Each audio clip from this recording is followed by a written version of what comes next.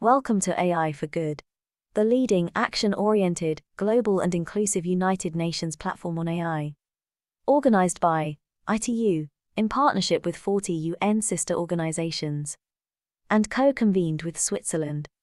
The goal of AI for Good is to identify practical applications of AI to advance the United Nations Sustainable Development Goals and scale those solutions for global impact. In today's session, we're counting on you to use the live video wall feature to ask questions and post comments to help create an engaging discussion. We encourage you to stay until the end to chat, connect, ask questions, and network with our distinguished panelists and world-class AI experts in the neural network. It is now time to kick off the session and welcome our first speaker. The floor is yours.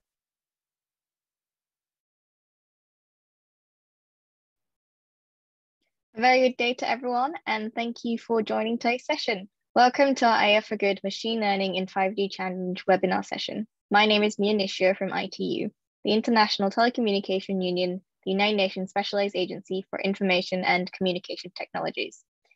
The Machine Learning in 5D Challenge aims to create a community to solve network-related issues using artificial intelligence and machine learning. Today, we are excited to host an interesting talk on GANs, also known as Generative Adversarial Networks. This comes as a second part to our previous webinar that was held on July 1st. If you have not yet watched it, I would recommend that you find it on our AI for Good YouTube page.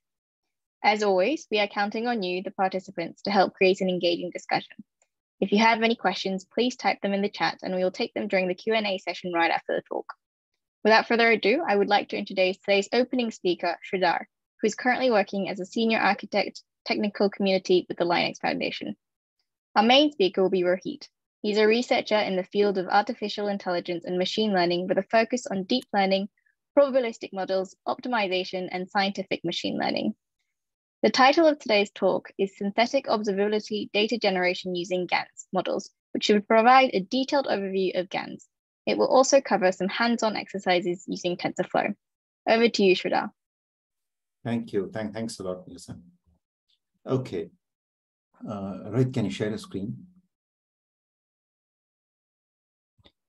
Yeah. So as Mia mentioned, so this is our second session. So this is jointly hosted by Linux Foundation, LFN Anuket, the Thoth project, and the China Mobile. So we have our China Mobile representative Lei Huang in the call. So thanks, Lei, for joining. I will begin with the quick survey of how GANs has been used for time series data. And once this survey should give you an idea about how you, if you're already working on this particular problem of generating synthetic observability data, which is a time series data set using GANs, you just have to give an overview of how it has been used over the last few years, 5-6 years, for this particular set of problem. So that based on this work, you can decide or reuse some of the works and see which of these GANs could be at best fit for your problem. Okay, next. Yeah, so this using of GANs in time series data is not a new thing, luckily. And there have been different types of problems or use cases that GANs have been used for time series. One is, of course, for the generation, which is the problem that the main focus of this particular talk. And based on this GANs using the prediction, the repairing, the anomaly detection, the classification, and estimation. So these are the broad 6 categories or use cases I would want to bucketize how GANs have been used with time series data. Right now, these problems are applied to different set of problem domains. And we see a lot of work in the domain of finance, the banking and finance sector, the network, of course, that which is our focus as of today, especially the cloud part of the thing. As you know, the whole telecom network has seen a significant change over the last 6-7 years. A lot of cloudification of network has happened, right? So we are focusing on that particular aspect of the network. And the medical field of medical or healthcare, you will see a lot of these problems have been applied. And finally, the energy of the smart grid in particular. So you will see kind of your publications that are there using GANs for this time series data.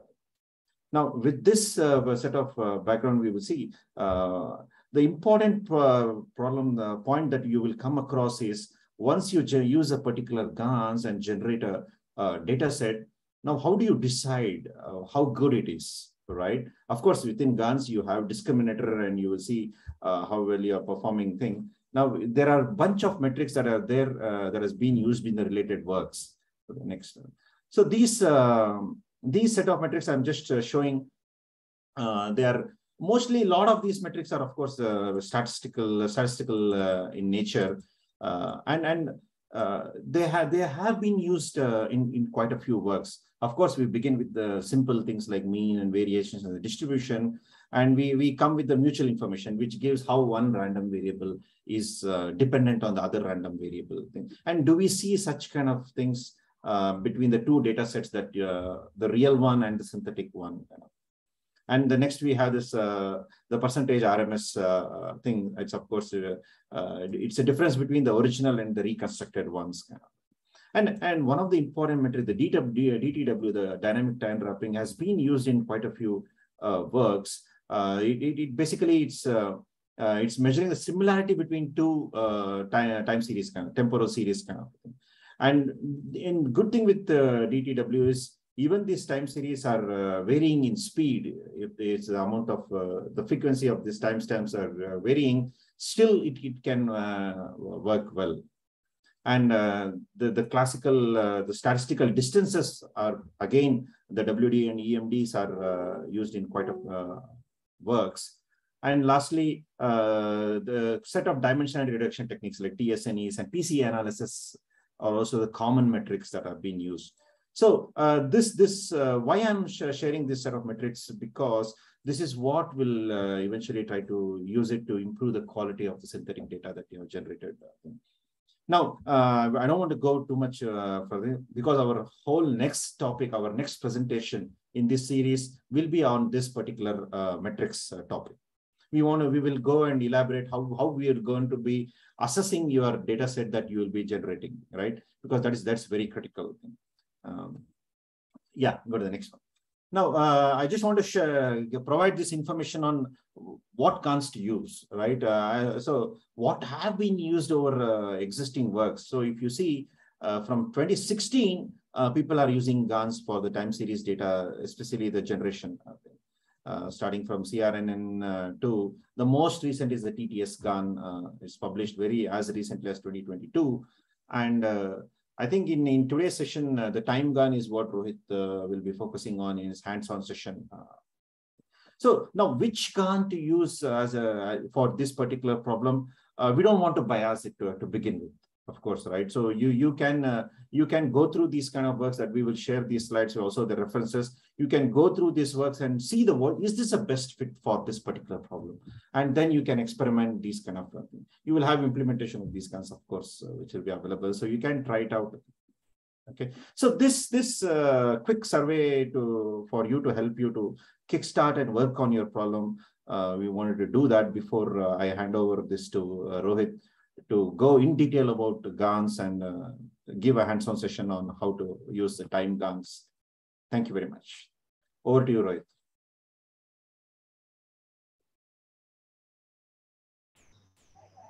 Thank you, Sridhar. Okay, thank you, Sridhar. So as Sridhar mentioned, about GANs and time series data state of the art survey. So now my talk will be focused on what is the difference between generative and discriminative models, and how we can identify the problems that we can solve using the GANs.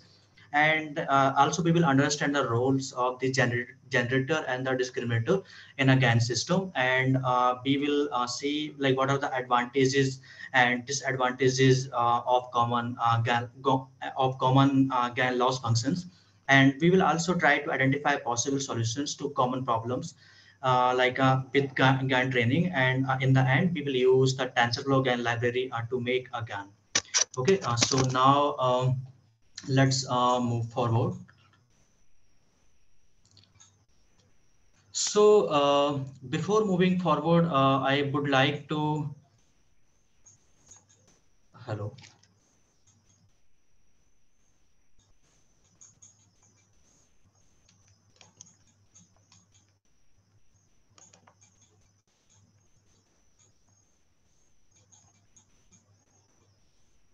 Hello, can you hear me?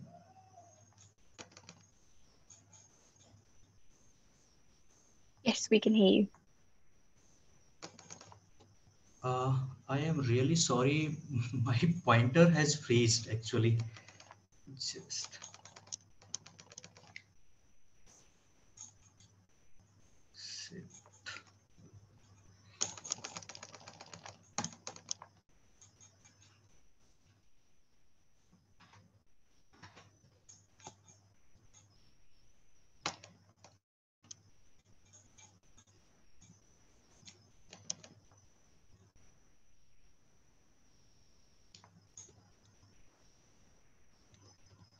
sorry, Sridhar sir, please can you take over for just 2 minutes?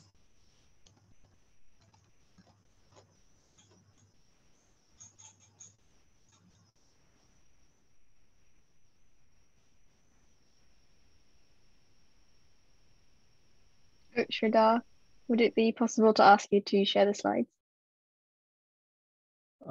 Sure. Let me. Okay. Once again. Sorry.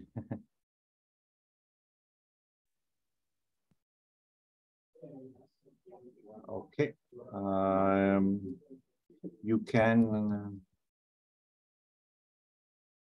Oh, I cannot share the screen. I don't have the permission to. Oh, so I guess while Rohit is sharing his screen, it might be. Oh, I think it's possible now. Could you maybe try again?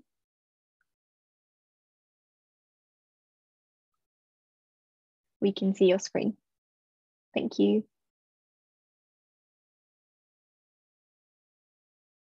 But I think Rohit is frozen as well. Would it be possible for you to take over just for 3 or 4 minutes?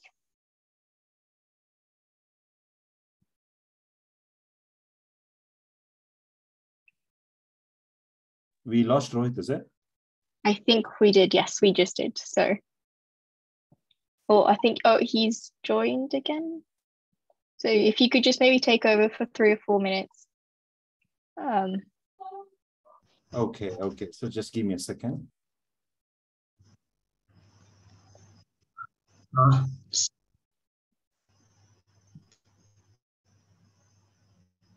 Sorry, I cannot share my screen. Don't worry, Rohit, you can use my screen. I'm sharing, so go ahead. Okay, yeah. I am really sorry for this problem. Actually, my system had talking about that, as Caesar had already shared about the state of the art GAN survey. So now, as we know, machine learning algorithms are great at recognizing patterns in existing data and then using that insight for tasks such as classification and regression. When asked to generate new data, so however, computers have struggled. So here, an algorithm can defeat a chess grandmaster, and also can estimate stock price movements, and can classify whether a credit card transaction is likely to be fraudulent or not. So in contrast, any attempt at making a small talk or with Amazon's Alexa or Apple Siri is doomed. So indeed, here, humanity is most basic and essential capacities, so including convivial conversation or the crafting of an original creation. So it can leave even the most sophisticated supercomputers in digital spam. So here, so it all this all changed in 2014 when Ian Goodfellow, who was a PhD student at the University of Montreal, who invented GANs. So this technique had enabled computers to generate realistic data by using not one but two separate neural networks. So here, GANs were not the first computer program which has been used to generate data, but their results and versatility set them apart from all the rest. So that's why GANs have achieved remarkable results. that had long been considered virtually impossible for artificial systems. So such as the ability to generate fake images with real world like quality.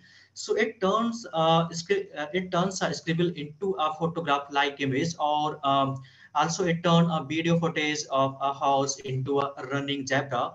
Like it all possible without the need for vast towers of painstakingly labeled training data. So here, as you can see the image, so it is a telling example of how far machine data generation has been able to advance. So thanks to GANs, is this like it is the synthesis of human faces, which I have illustrated in the given figure in the previous slide, please.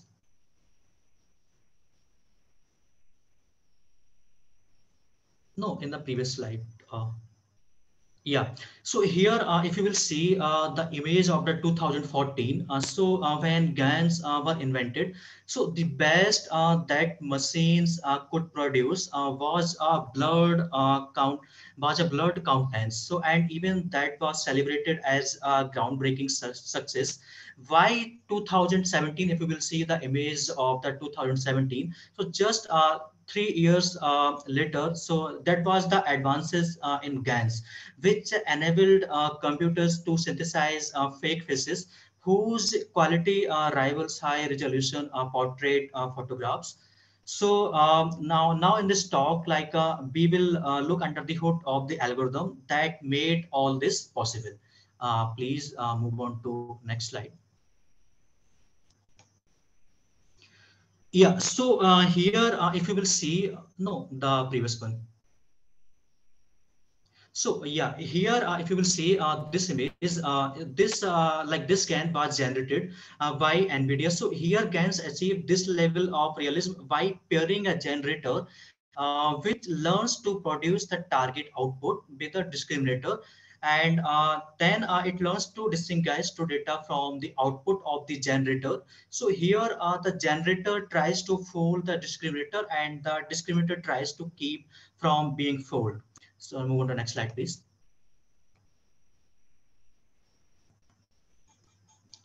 Yeah, so now I will talk about what are generative adversarial networks. So first, if you will see now, first I will talk about what is generative. So here the word generative indicates that the overall purpose of the model creating new data. So the data that again will learn to generate depends on the choice of the training set. For example, if we want again to synthesize images that look like Leonardo da Vinci's. So here we would use a training data set of da Vinci's artwork. Now the term adversarial points to the game like competitive dynamic between the two models that constitute the GAN framework. Okay, so the generator and the discriminator. So the generator's goal is to create examples that are indistinguishable from the real data in the training set. So in our example, this means producing paintings that looks just like Da Vinci's. Okay, so and the discriminator's objective is to distinguish the fake examples produced by the generator from the real examples coming from the training data set. So in our example, the discriminator plays the role of an art expert assessing the authenticity of paintings believed to be Da Vinci's.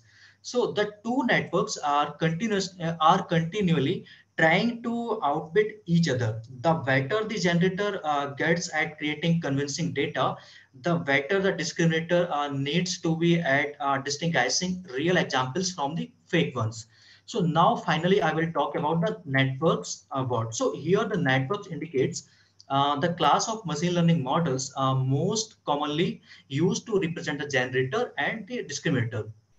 So depending on the complexity of GAN's implementation, so these can range from simple feed-forward neural networks to convolutional neural networks, or even more complex variants such as UNet.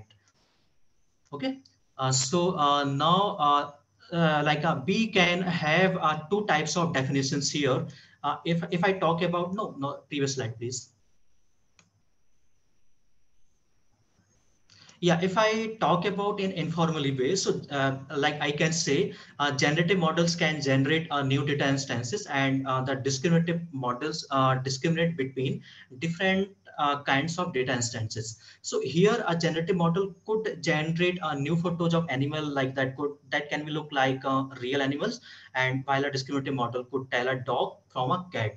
So here GANs are just one kind of a generative model. Now, if I talk about like in more formally way, how I can define GANs. Okay, so let's say we have a set of data instances X and a set of labels Y. So here generative model would capture the joint probability or just probability of X if there are no labels, and the discriminative models capture the conditional probability.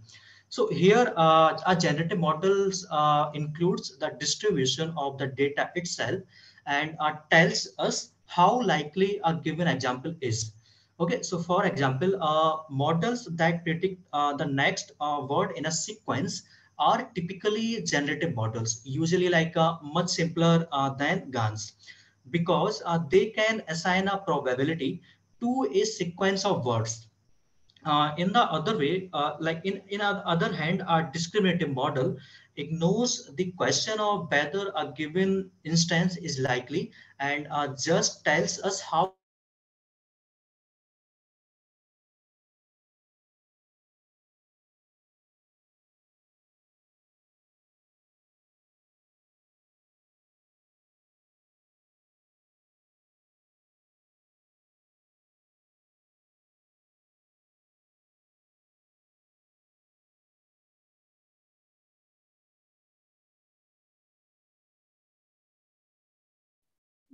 Okay, We lost him again. Yes, I don't think I can hear Rohi either.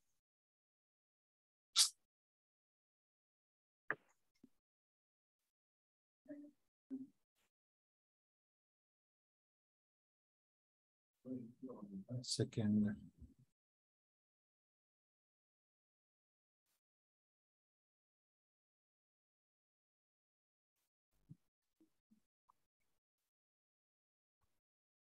Yes, I think. Oh, I think he's back.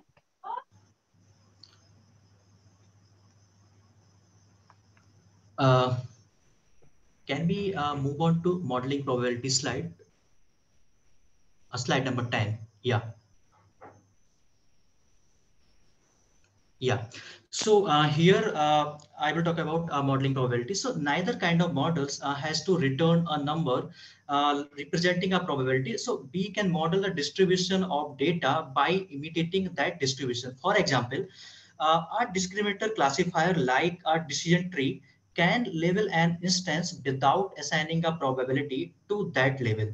So such a classifier would still be a model because a distribution of all predicted labels would model the real distribution of labels in the data. Similarly, a generative model can model a distribution by producing convincing fake data that looks like it's drawn from that distribution. Okay, so we can have in our mind like are generative models hard?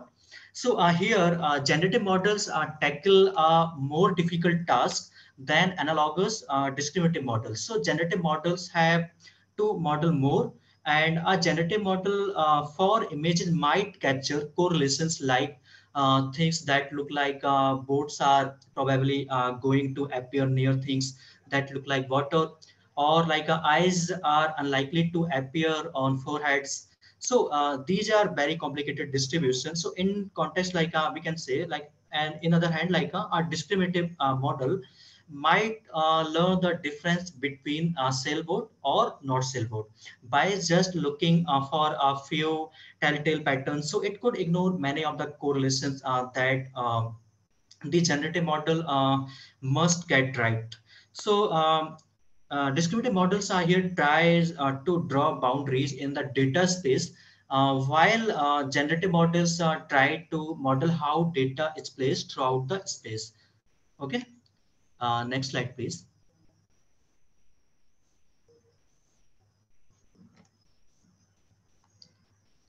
Yeah. So now we will see like how actually GANs work. Okay.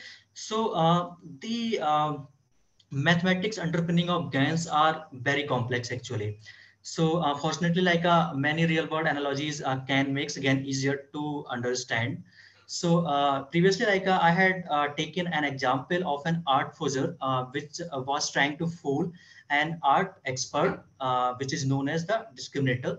So now the more convincing the fake paintings the forger makes, the better the art expert must be at determining their authenticity. So actually, like it is true in the reverse situation as well.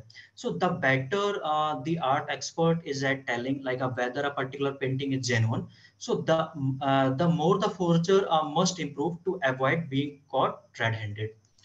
So here be like if I talk about in more technical terms, so the generator's goal is to produce examples that capture the characteristics of the training data set so much like so that the samples it generates look indistinguishable from the training data. So it can be thought of as an object recognition model in reverse. So where object recognition algorithms learn the patterns in image to discern an image's content. Instead of recognizing the patterns, the generator learns to create them essentially from scratch. So now the input into the generator is often no more than a vector of random numbers. Okay. So the second thing is the generator learns through the feedback it receives from the discriminators classifications. So the discriminators goal is to determine whether a particular example is real, like coming from the training data set, or fake, like created by the generator. So accordingly, each time the discriminator is fooled into classifying a fake images as real, the generator knows it did something well. Okay. Conversely, like each time the discriminator correctly rejects generator produced images as fake, then the generator receives the feedback that it needs to improve. Then the discriminator continues to improve as well, like any classifier, it learns from how far its predictions are from the true levels, which is real or fake. So as the generator gets better at producing realistic looking data, then the discriminator gets better at telling fake data from the real, and both networks continue to improve simultaneously. Move on to next slide, please.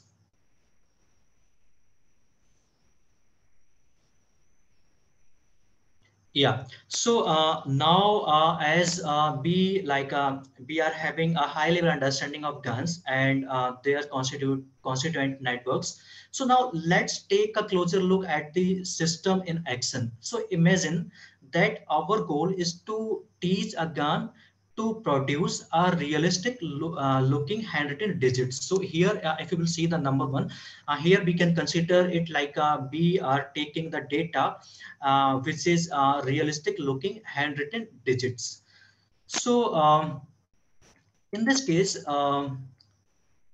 if I talk about like now I will walk through the details of this particular diagram. So first let's talk about the point number one, which is I am considering as the training data set. So here the data set of real examples that we want the generator to learn to emulate with near perfect quality. So in this case, the data set consists of images of handwritten digits. So this data set serves as input of X to the discriminator network. Okay. And if I talk about the second thing is which is random noise. So here the raw input Z to the generator network.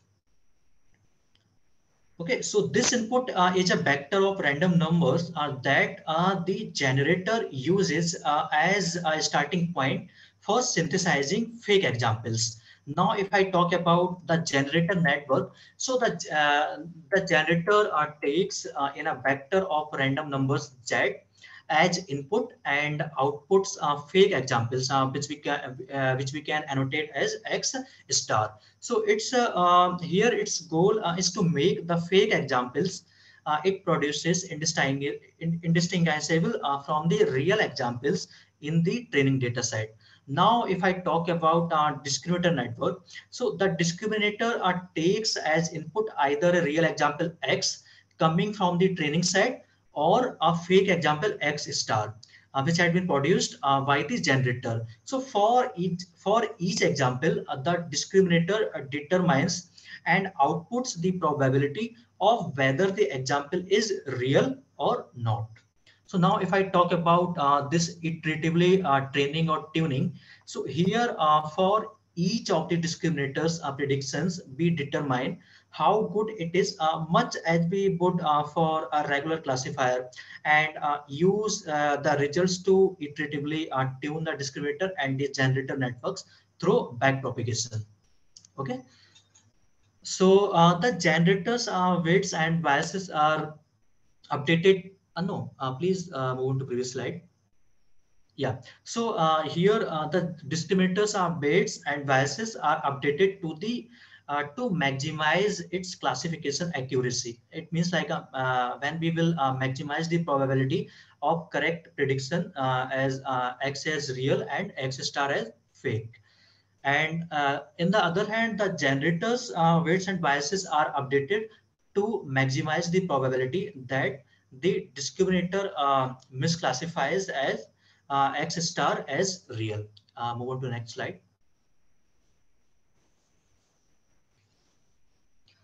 So now we have learned about the purpose of the various GAN components.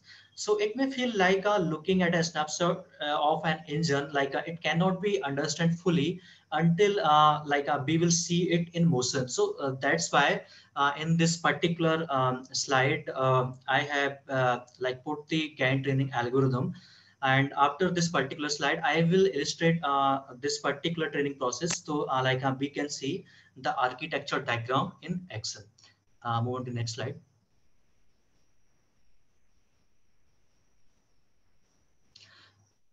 Okay, through this particular diagram, I have visualized that particular gain algorithm. So first, I will talk about this sub diagram, which is known as here I am training the discriminator. So what I am doing here, so here I am taking a random real example X, okay, and from the training data set, and then in the second step, we will get a new random noise vector Z, and using the using the generator network, we are trying to synthesize a fake example X star.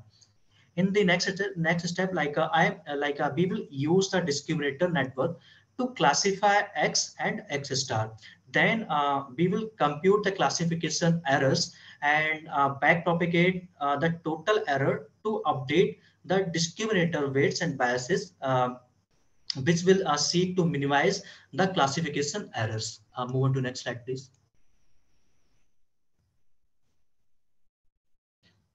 No, the previous one about the training the generator. Oh yeah. So yeah, so here the discriminator in again, as I told, which is simply a classifier which tries to distinguish real data from the data created by the generator.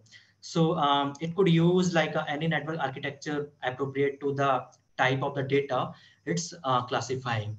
So that discriminators training data comes from two sources. The first one is real data instances, and the second one is fake data instances. So in real data instances, which is such as real pictures of people. So here the discriminator uses these instances as positive examples during training. Whereas fake data instances created by this generator, so here the discriminator uses these instances as negative example during training.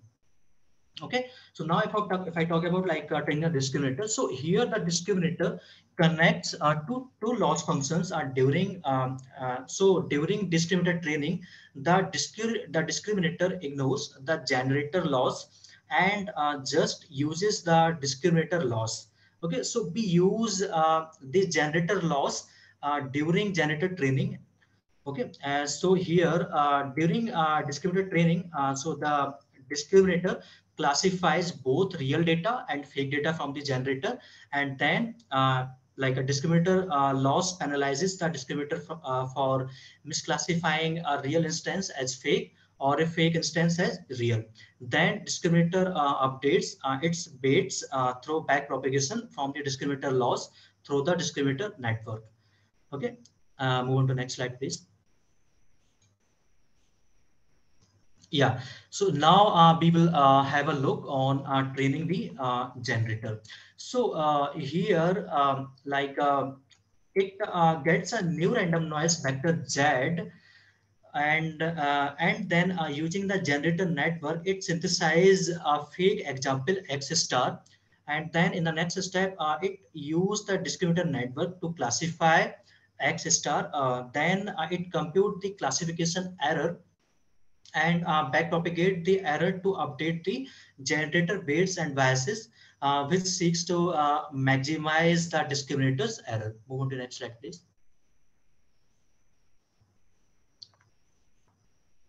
Yeah. So now the generator part of a GAN learns to create fake data by incorporating feedback from the discriminator. So here it learns to make the discriminator classify its output as real. So here the generator training requires tighter integration between the generator and the discriminator. So then discriminator training requires. So the portion of the GAN that trains the generator, it includes random input and generating network, which transform the random input into a data instance, and then discriminator network, so which classifies the generated data, and then discriminator output, and the next one is generator loss, which penalizes the generator for failing to fool the discriminator. Okay, so now if I talk about random input, so here neural networks need some form of input, which normally we input data that we want to do something with, like an instance that we want to classify or make a prediction about. What do we use as input for a network that outputs entirely new data instances? So in its like a most basic form, here again takes random noise as its input, then the generator then transforms this noise into a meaningful output. So then by introducing noise, we can get the GAN to produce a wide variety of data, like sampling from different places in the target distribution. So experiments suggest that the distribution of the noise does not matter much. So we can choose something that is easy to sample from and like a uniform distribution. Okay, so for convenience, the space from which the noise is sampled is usually of smaller dimension than the dimensionality of the output space. Okay, so now I will talk about using a discriminator, how we can use a discriminator to train the generator. So here, to train a neural network, we alter the net's weights to reduce the error or loss of its output. Um, so in our again the generator is not directly connected to the loss that we are trying to affect, but the generator feeds into the distributor net, and the discriminator produces the output we are trying to affect. So here the generator loss penalizes the generator for producing a sample that the discriminator network classifies as fake. So this extra chunk of network must be included in backpropagation. So then backpropagation will adjust each bit in the right direction by calculating the bit's impact on the output. So now we can have in our mind how the output would change if b change the weight, but the impact of a generator weight depends on the impact of the discriminator weights it feeds into. So back propagation starts at the output and flows back through the discriminator into generator. At the same time, we do not want the discriminator to change during generator training. So which will be trying to hit a moving target would make a hard problem even harder for the generator. So that's why here we train the generator with the following procedure, which is first a sample random noise, then then we produce generator output from sample random noise, and then get discriminator real or fake classification for generator output, then calculate loss from discriminator classification, then back propagate through both the discriminator and generator to obtain gradients, and then use gradients to change only the generator weights. Move on to next slide, please.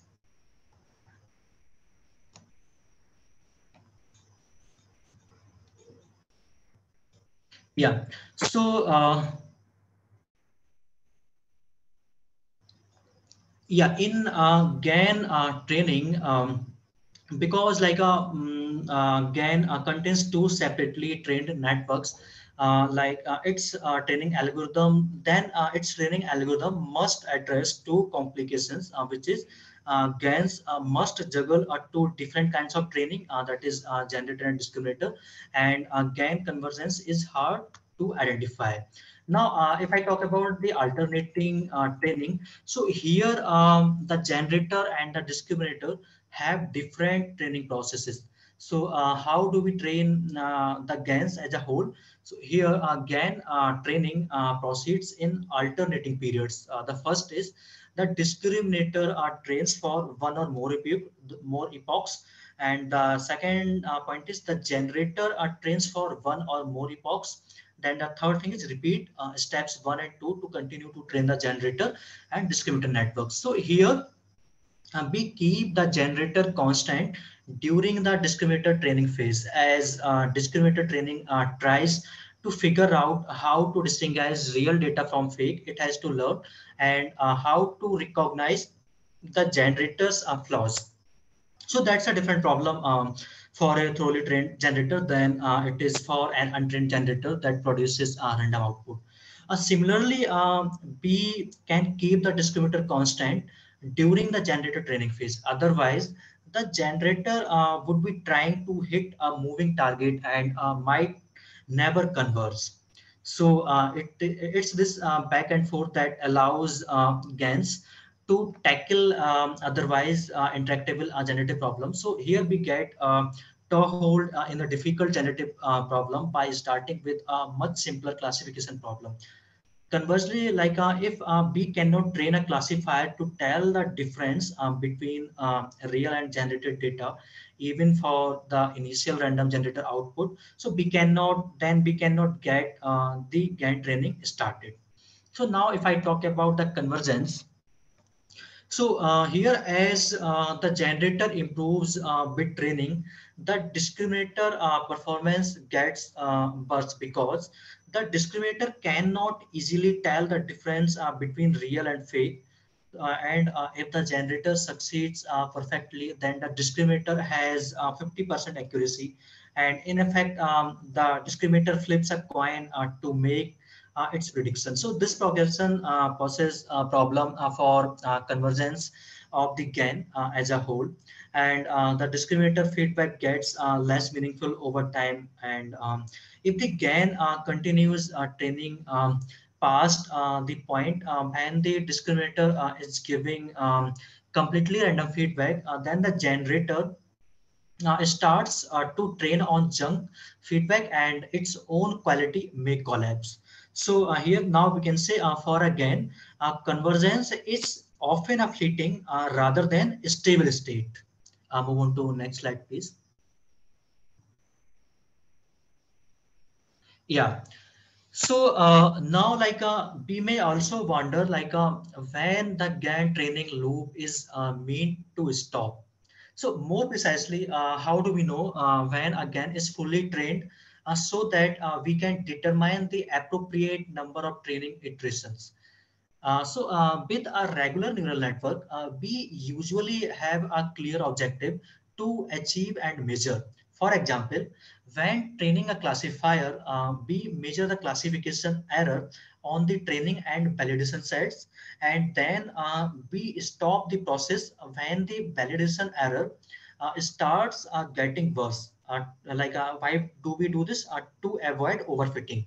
But in the case of GAN, the two networks have competing objects. When one network gets better, the other gets worse. So how how we will determine when to stop? I think those will be familiar with game theory may recognize this setup as a zero-sum game. So here, a situation in which one player's gains equal the other player's losses, and when one player improves by a certain amount, the other player worsens by the same amount. So all zero-sum games have a Nash equilibrium, So a point at which neither player can improve their situation or pay off by changing their actions. So here, GAN reaches Nash equilibrium when these following conditions are met. Okay. Now let us convince. Now let me convince you why this is the case. So here, when each of the fake examples, which I had annotated as X star, is truly indistinguishable from the real examples, which I had annotated as X, which was coming from the training data set. So there is nothing the discriminator can use. No, previous slide. Yeah. There is nothing the discriminator can use to tell them apart from one another. So because half of the examples it receives are real and half are fake. So the best the discriminator can do is to flip a coin and classify example as real or fake with 50% probability. So here the generator is likewise at a point where it has nothing to gain from further tuning, because the examples it produces are already indistinguishable from the real ones. Even a tiny change to the process it uses to turn the random noise vector, which I had annotated as Z, into a fake example known as X star, may give the discriminator a clue for how to discern the fake example from the real data, making the generator worse off. Okay. So with the equilibrium now with the equilibrium achieved, so GAN is said to have converged. When the GAN will achieve the equilibrium, then we can say it is converged now. So here is when it gets tricky. In practice, it is nearly impossible to find the Nash equilibrium for GANs because of the immense complexities involved in reaching convergence in non-convex games. Okay. Indeed, GAN convergence remains one of the most important open questions in GAN research. So fortunately, this has not impeded GAN research or the many innovative applications of generative adversarial learning, even in the absence of rigorous mathematical guarantees. So that's why GANs have achieved remarkable empirical results. So now if I talk about now why, so I think now we will have a clear understanding now why should study GANs. So move on to next slide, please.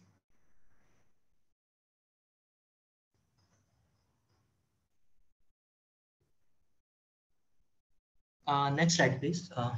Yeah. So like since the inventions of GANs have been hailed by academics and industry experts as one of the most consequential. No, previous slide, please. Not this one.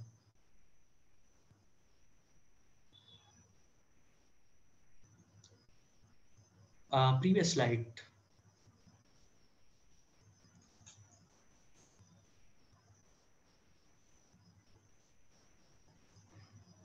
Can you able to hear me? Are you able to hear me? Sorry, I cannot Yeah, see yeah. previous slide. Yeah, which slide number 20 is it? Yeah, I think it's a slide number slow. 20, not Yeah, 21. yeah. Right now, I am seeing slide number 21 actually. No, it's on 20. Go ahead. Okay. Yeah, so since the invention like GANs have been hailed by academics and industry experts as one of the most consequential innovations in deep learning. So here, one of the researcher, Ian Lukin, the director of AI research at Facebook, went so far as to say that GANs and their variations are the coolest idea in deep learning like in the last 20 years. So the excitement is well justified. So unlike other advancements in machine learning that may be household like names among researchers, but Uh, could elicit no more than quizzical look from anyone else. So GANs had captured the imagination of researchers and the wider public um, Rohit, alike. Okay, so just you will be Rohit, seeing this photorealistic but fake humans faces which were synthesized by a progressive GAN which had been trained on high resolution portrait photos of celebrities. The further thing like you can explore about this thing on the paper like which I had attached here. Move on to slide number 21 please.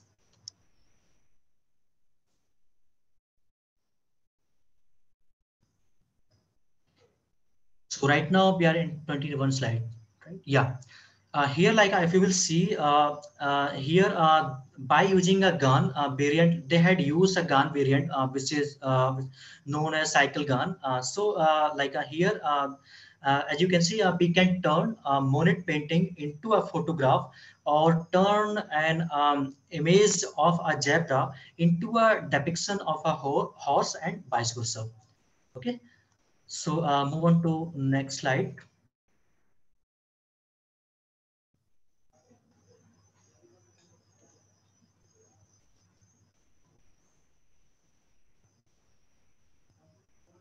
Are we on slide number 22? Sorry, my network I think is slow. So yes, that's why I'm seeing slides very lately. yes, you're on 22. Yeah, thank you.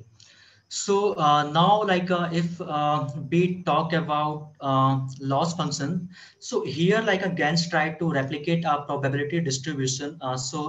This should therefore use loss functions that reflect the distance between the distribution of the data generated by the GAN and the distribution of the real data. So now, how do we capture the difference between two distributions in a GAN loss function? So this question is an area of active research and many approaches have been proposed. So here, like I will try to address two common GAN loss functions, both of which are implemented in TF GAN. The first one is minimax loss, where and the second one is Wasser like a W loss, W gain, which is also known as W gain. So here the default loss function for TF gain estimators. So it has been first described in 2017 paper.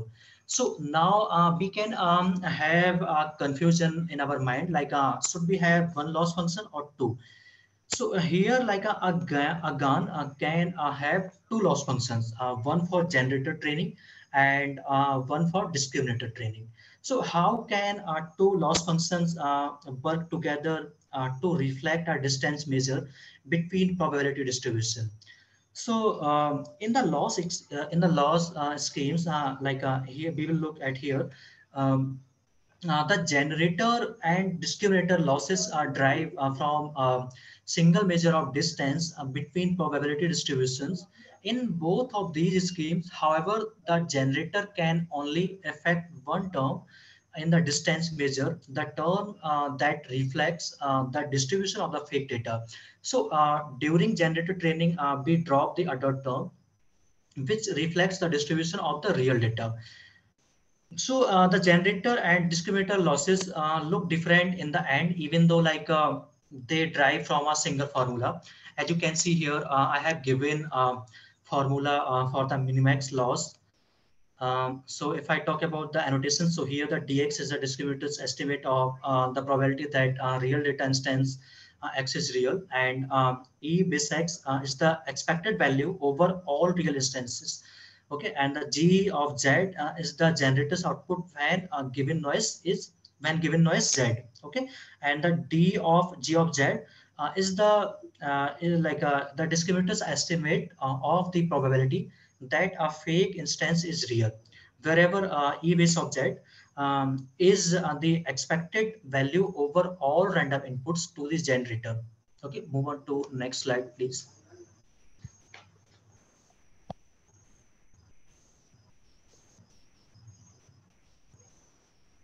Yeah, so in modified minimax loss, so here the original GAN paper notes that the above minimax loss function can cause the GAN to get stuck in the early stages of GAN training when the discriminator's job is very easy.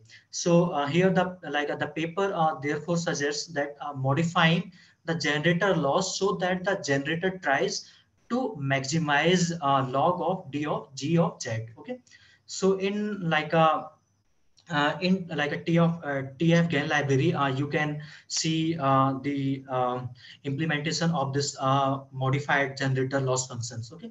Now, if I talk about Wasserstein loss, so by default, TF GAN uses this particular loss.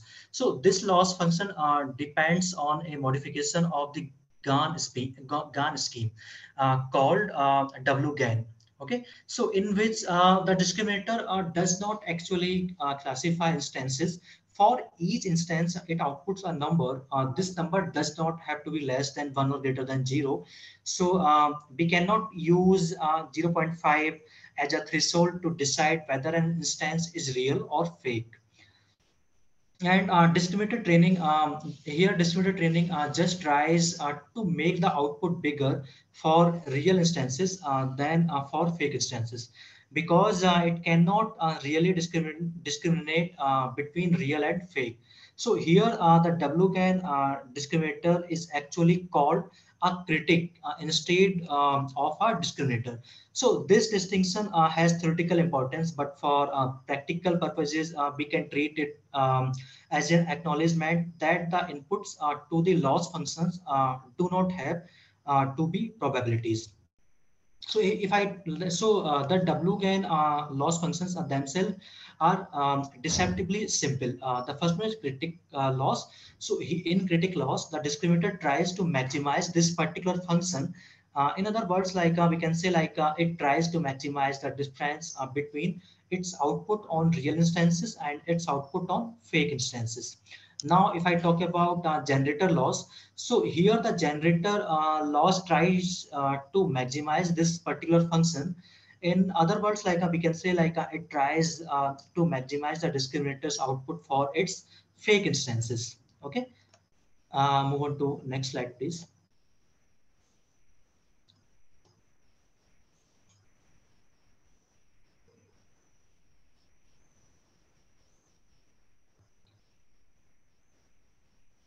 Yeah, so I have already explained so the benefits of WGAN are less vulnerable to getting stuck than minimax based GANs, and avoid problems with balancing gradients. So here the earth mover distance also has the advantage of being a true metric, a measure of distance in a space of probability distribution. And here cross entropy is not a matrix, is not a metric in this sense. I'll move on to next slide.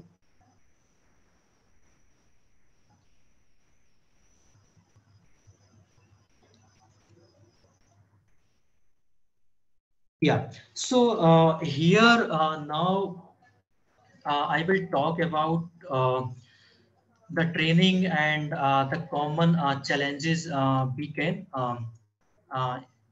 have here. Okay, so in the training and common challenges, the first thing is uh, if I talk about no, sorry. So there are two key takeaways from this diagram. So all of these generative models ultimately drive from maximum likelihood, at least implicitly. And the second thing, second key point is the variational autoencoder introduced. I think you guys will be familiar with the variational autoencoder already. So in the variational it sits in the explicit part of the tree. So remember that B had a clear loss function. The Okay, so B know that B know we are having two completing loss function that B will sorry. Can we move on to next slide?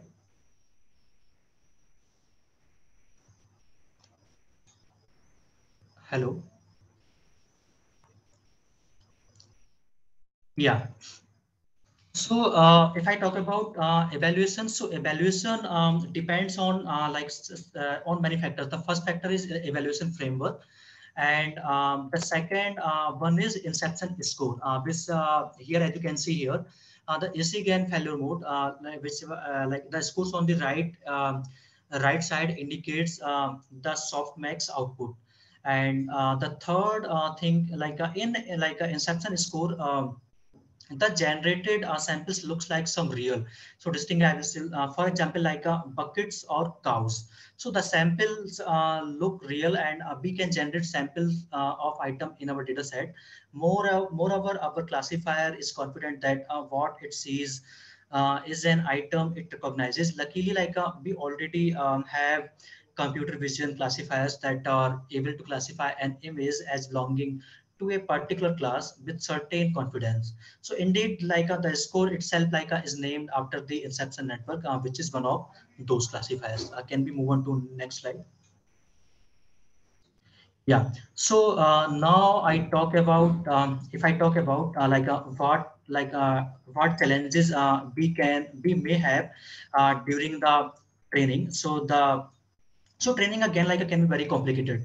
So and I will walk you through the best practices. But here I will provide only a high level accessible set of explanation that do not deep dive into any of the mathematics that powers the theorems or shows the evidence. So here here is the list of here is the point of main problems. The first point is mode collapse. So in mode collapse, some of the modes, for example, classes are not well represented in the generated sample. So the mode collapses even though the real data distribution has support for these samples in this part of the distribution. For example, there will be no number 8 in the MNIST data set. Note that a mode collapse can happen even if the network has converged. I had talked about interclass mode collapse during the when I was explaining the IS and the interclass collapse when discussing the FID. Okay, now if I talk about slow convergence, so this is a big problem with GANs and unsupervised settings. So in which generally the speed of convergence and available compute are the main constants, unlike with supervised learning. So in which available labeled data is typically the first variable. Moreover, some people believe that compute is going to be determining factor in the AI race in the future. Plus, everyone wants fast models that do not take days to train. The third thing is overgeneralization. So here, I will talk especially about cases in which mods that should not have support. For example, you might see a cow with multiple bodies but only one head, or vice versa. So this happens when the GAN overgeneralizes and learns things that should not exist based on the real data. So now if I talk about how we can resolve this. So we can add a network depth, and we can change the game setup in change the game setup means min-max design and stopping criteria that was proposed by the original paper, and the second is a non-saturating design and stopping criteria that were proposed by the original paper of GANs. And the third point for in the changing the game setup is WGAN as a recent improvement.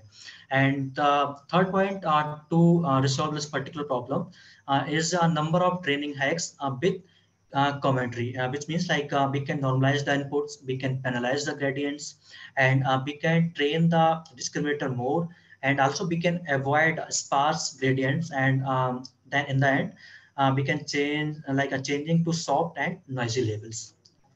Move on to next slide, please.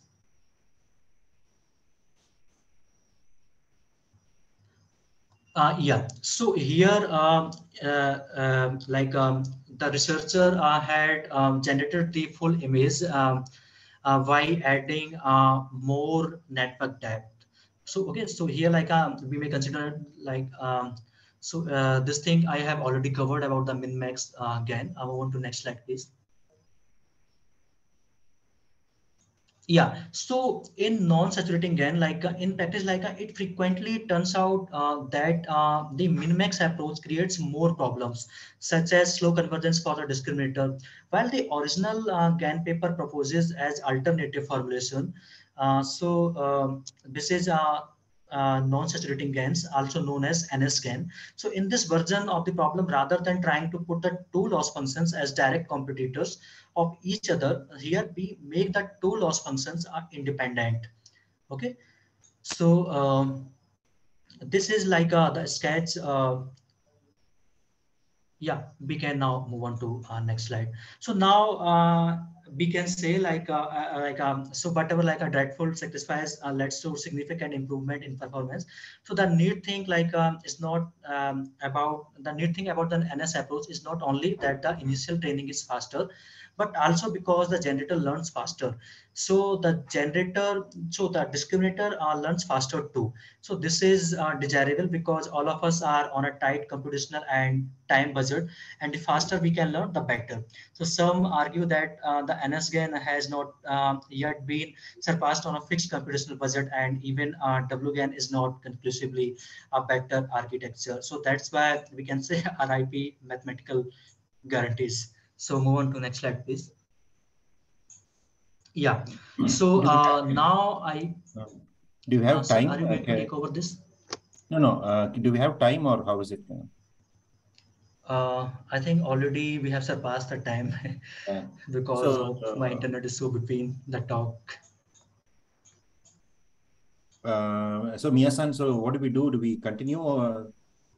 Yes, I think you can continue. So yeah, go ahead, Rohit. You can. Please go ahead. Thank you. Okay. I have noted down the question. We will respond to these answers over email, or maybe put it in the neural network. Go ahead. Thomas, do you have a suggestion? Yes, please. Let's finish the hands-on session. Yeah, Rohit, go ahead and share your screen and run those. Okay.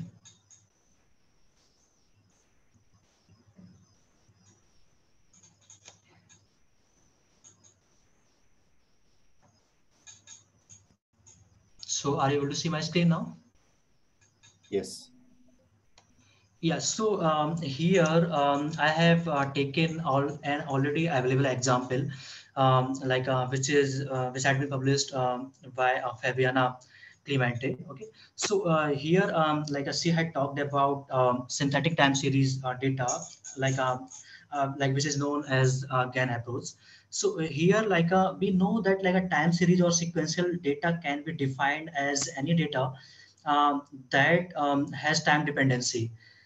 Okay, cool. Now we may have a question in our mind, where can we find this particular sequential data? So I can say we can find a bit everywhere, from credit card transactions and everyday routine, and whereabouts to medical records such as ECG and EEGs. Although sequential data is pretty common to be found and highly useful. So there are many reasons that lead to not leverage it, from privacy regulations to the scarcity of its existence. So Here in this particular example, so the time series GAN, which had been proposed in 2019. So as a GAN as a GAN based framework that was able to generate realistic time series data in a variety of different domains, meaning sequential data with different observed behaviors and different from other GAN architectures. For example, WGAN. Okay, here like a B implemented an unsupervised adversarial loss on both real and synthetic data. So here time GAN architecture introduces the concept of supervised loss. So the model is encouraged to capture time conditional distribution within the data by using the original data as a supervision. Also, we can observe the introduction of an embedding network that is responsible to reduce the adversarial learning space dimensionality. Okay, the all implementation has been done with TensorFlow 2. Okay, so here first here the data set, like whatever data set I am using, which is about Google stocks. Okay, which is consisting of 6 variables: open, high, low, close, and adjoint close and volume. And it is having around 1022 events registered between the period of 1st January to 24th January 2021. Okay, and the data had been processed using minimax scalar, where all the variables were numeric. Okay, so here I just imported all the required libraries which were required for this particular exercise. Then like defined model hyperparameters. So in model hyperparameters, like in our networks, it is having generator and discriminator and embedder and then recovery network. Okay, so here if you can see here, so the next thing is first let me talk about.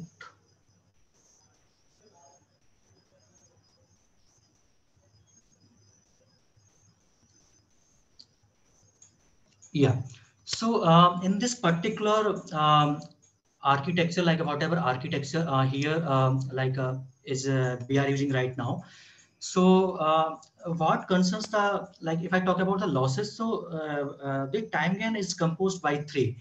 So the first loss was the reconstruction loss, which refers to the autoencoder, which we can say like embedder and recovery. That in a nutshell compares how well was the reconstruction of the encoded data when compared to the original one.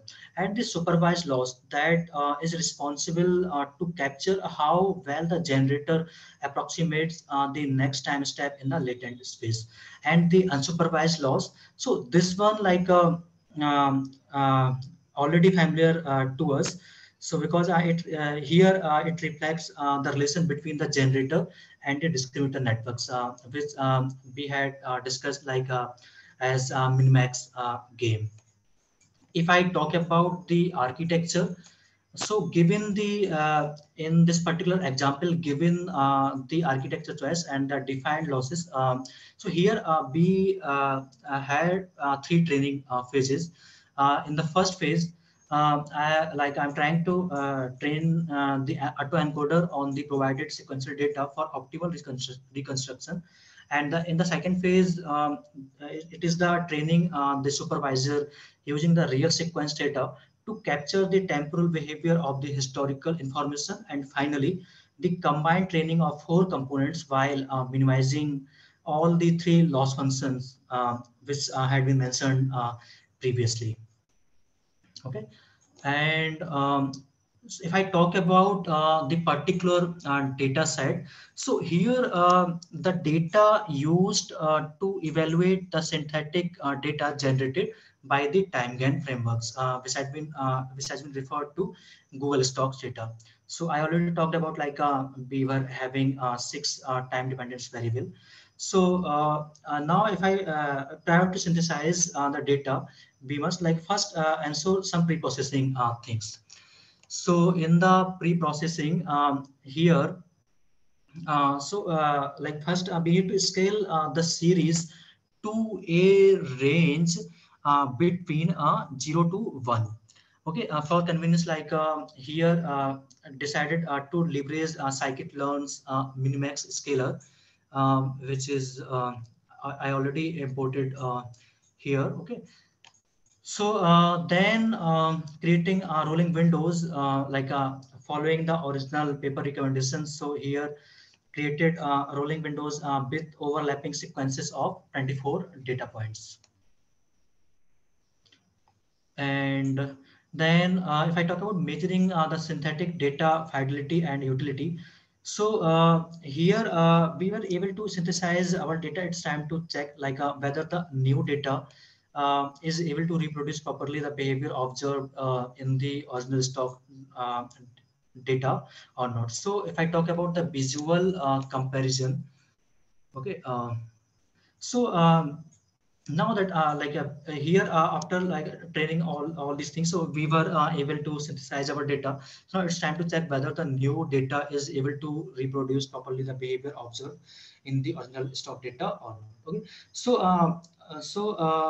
the way to compare real with synthetic data is through visualization. Of course, like this in terms of automation is not the ideal to validate the quality of the new synthetic data, like but it gives us already a pretty good idea, like to ensure a 2D visualization of the results. It was applied both time series, TSNE and PCA with two components. So here, as you can see, the results are very pretty promising, as we see an almost perfect overlap between the synthetic and the real data points. So I will now, if I talk about the accuracy, so I think I will provide the code and all. So we can go through this particular thing, and also I will add the resource like from where I have taken this particular example. Sir, would you like to add anything after this?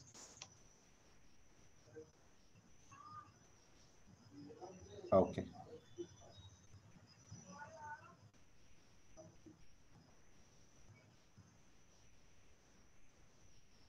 So, Rohit, I think, yeah, so there are some questions considering the time. I think we will answer it over the neural network, I think. Is that okay? Okay. Is that okay, Thomas? Yes, yes, that's fine. Okay, so sorry for this Yeah, interruption I and will be sorry happy. for this delay. Yeah. And also, sorry from my side to have the internet connectivity issues in the starting. I do not know like why I was facing during the session. Thank you so much, everyone, for attending this particular session. Thank you very much. Well, thank you very much for sparing your valuable time today to join today's session. And thank you very much, Rohit and Sridhar, for coming today and giving a talk. To all participants, please note that the challenge is open for registration and participation. The link for registration is posted in the chat currently, so you can start working on your solutions and submit the results in the portal. We do have more webinar sessions planned for the near future, so please check the AI for Good program page for more details. You can also interact with us and other participants on the Challenge Slack channel. We are looking forward to your 2022 edition of the ITU AI ML in 5G Challenge. Thank you for joining and have a good day. Thank you. Thank you. Thank you for participating in today's AI for Good session. We hope you've learned something new, innovative, and engaging in today's event. We now encourage you to continue the conversation on the live video wall in the neural network. Here you can ask questions, like and comment, share links, complete the poll, connect with interesting profiles, or speak one-on-one using the chat and video function. We invite you to explore the lobby, try the smart matching quiz, visit the virtual exhibits, poster boards, the eShop, and build your personalized AI for Good program. Let's shape the future of AI for Good.